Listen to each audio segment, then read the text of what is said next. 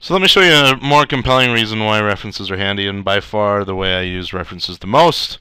I have cow here, its name's Betsy, and then has moo count, an example we've seen in several videos before.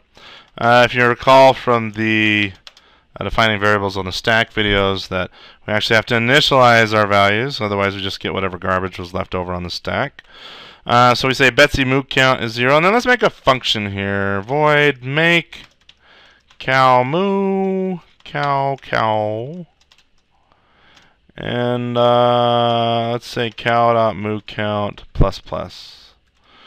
Alright, this is a contrived example. Ideally this would be a make cow, or make cow moo would be a function member of this struct, this cow struct, and moo count, I'd do this in the constructor of cow, but I'm trying to demo something here, so let's just roll with it.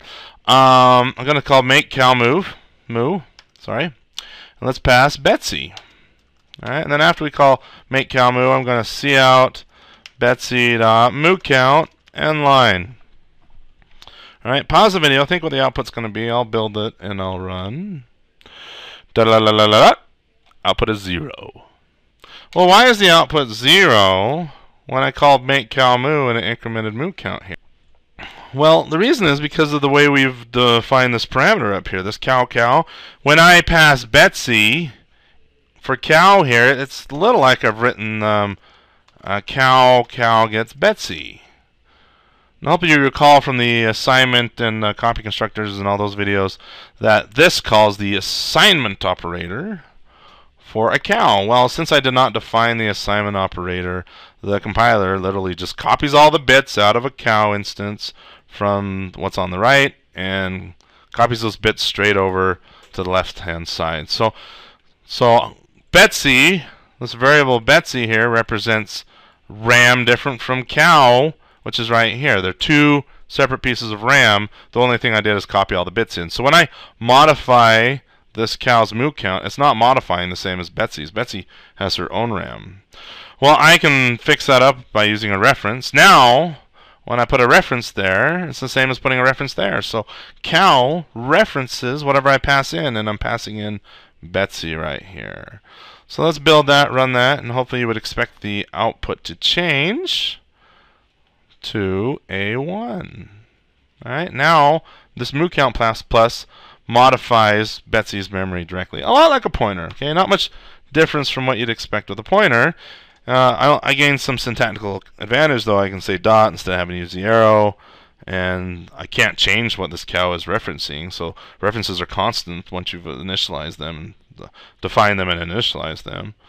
Okay, so there's some of the differences. But suppose, well, one more advantage you notice is cow here. It's almost become an output parameter in a way. Whatever I do to this cow, it's like I'm returning it. It's an alternate return. So this is where things get religious. If you ask me, generally, if you're going to return something, do it through the return value. Don't put void here. Do something different. But once in a while, it's nice to have these output parameters where we get an address in, and I can do something to it, and then the caller can further read and use that data. Once in a while, this comes in handy in cases where you need multiple objects returned, that kind of thing. But say you don't want that effect. In fact, you want to guard yourself against doing that. You just want to read for moo count. So instead of make cow moo, we want to print moo count. Or print, how about this? Print num moos. Okay? Well, here I'm making the cow moo, and then let's see out cow.moo count. So I'm doing what I promised I would do. I'm printing the moo count here, but then I'm also have this dirty side effect now. Print num moos does not hint to me that this function here will modify the value inside a cow. It just tells me it's just going to print the moo count.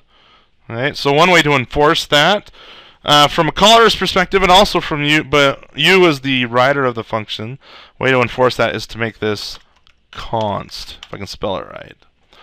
So now cow, I gain the advantage of a reference here, but then I do const. I can no longer modify it. Now you may think, you know what, Jamie?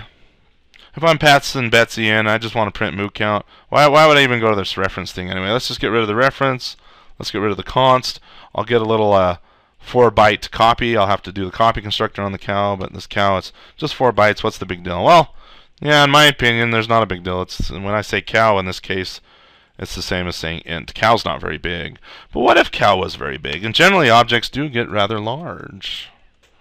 Alright, so move count 1, 2, 3, 4, 5, 6, 7. Contrived values, maybe this isn't moo count, but it's leg count and head count and stomach count and chew count and all those various values you can get for different integers. We'll just roll with all these moo counts. But now when I say, hey, not make cow moo, it's print num moos.